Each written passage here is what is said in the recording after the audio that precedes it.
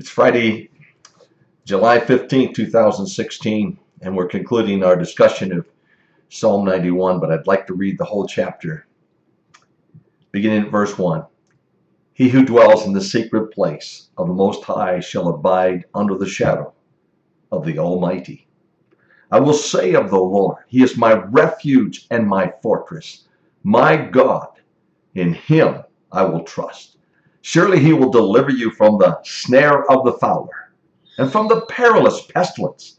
He shall cover you with His feathers, and under His wings you shall take refuge.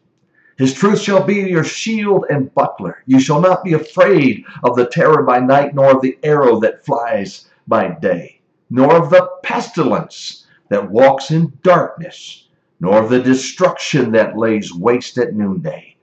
1,000 may fall at your side, and 10,000 at your right hand, but it shall not come near you.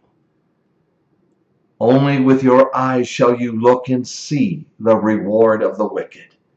Because you have made the Lord, who is my refuge, even the Most High, your dwelling place, no evil shall befall you, nor shall any plague come near your dwelling. For He shall give His angels charge over you to keep you in all your ways. In their hands they shall bear you up, lest you dash your foot against a stone. You shall tread upon the lion and the cobra, the young lion and the serpent you shall trample underfoot. Because He has set His love upon me, therefore I will deliver him.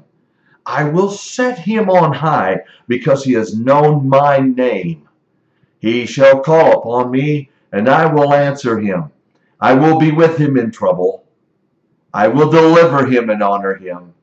With long life I will satisfy him and show him my salvation. So we're taking just a moment to look at this last phrase, the 16th verse, and it says, and show him my salvation. There are many definitions for the word show. It is demonstrate, illustrate, prove, confirm, exhibit, reveal. I love the last one, because as we live a long life and we're satisfied in the long life, as we talked about yesterday, God makes us happy. It keeps us happy. He's pleased with us. Even earlier we found out when we abide in the directions of the Lord God Almighty, He honors us. It says, I'll show him. I'll reveal to him. He will get to experience my deliverance, my salvation, my life that I promised him. I will show him. I will exhibit my salvation to him. Now this word salvation is huge for us, because it's God who is our refuge, God who is our fortress, God who is our protection, God who is our deliverer. It's God who's our shield. It's God who's our buckler. He's all these things. In other words, He who began the work in us to bring us to Himself, to finish life and finish strong and do it well, He'll complete it. He's going to complete the work He started. He's not going to abandon us or leave us to ourselves. He says, I will show him my salvation. I will reveal, I will exhibit, I will see the salvation of God. Wow. You and I, we're going to get to see Jesus face to face, because we're following after him. We've made some right choices. We've repented of our sin. We've made an about face. We've mortified the deeds of our flesh. We've said no to sin and yes to God.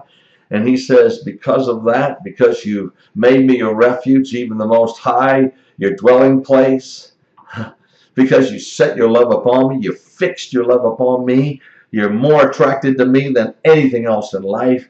And because you know my name, because my name is greater than the rest of the universe put together, I'm going to show you my salvation. You're going to get the reward. Today I want you to understand, promise of God is real. You're going to get to see Jesus face to face. Glorify God for that today. Think about it, meditate on it, look up some more scripture about it, because you're going to get to see the King of Kings. You're going to get to spend eternity with him on assignment from God. Let's pray. Heavenly Father, thank you for this powerful chapter. What a great time we've had just talking through it together. Oh God, today, bless us as we pursue you, as we set our love upon you. Show us today you're our deliverer. Help us understand this clearly and plainly, and we rejoice in it even ahead of time, in faith and in trust in you, the living God. Thank you, thank you, thank you. Amen. God bless you. Have a great day today because you've linked arms and hands with Jesus Christ.